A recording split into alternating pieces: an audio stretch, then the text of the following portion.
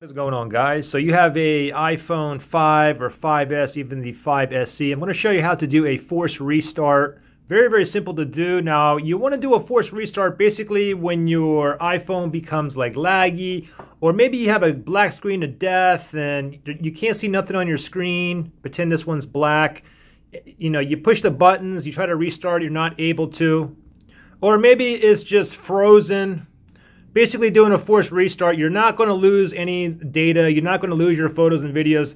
It's basically the same thing as if you're on your computer and you press and hold the power button until it just like shuts off, okay? So very, very simple. Let's just pretend I have an issue with my phone here. Let's pretend I have a black screen of death. I can't see nothing on my screen.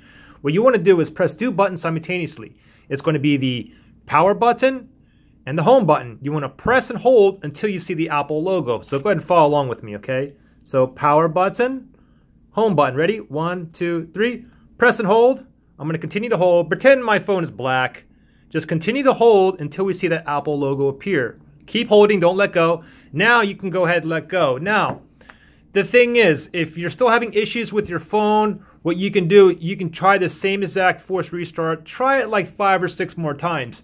If you're still having issues with your phone, then go ahead and plug your phone in. Wait 10 minutes, and then while it's plugged in, go ahead and do the force restart again. And again, try it 5 or 6 more times again while it's plugged in. And I mean, that's going to solve like 90% of your issues.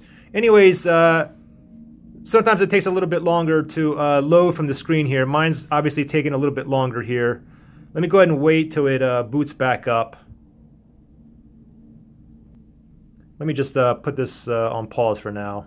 Oh, okay, it just went back on. So there you guys go. If you guys have any questions or any issues with your iPhones here, just comment below and I'll help you guys out. All right, thanks for watching, guys. See you in the next one.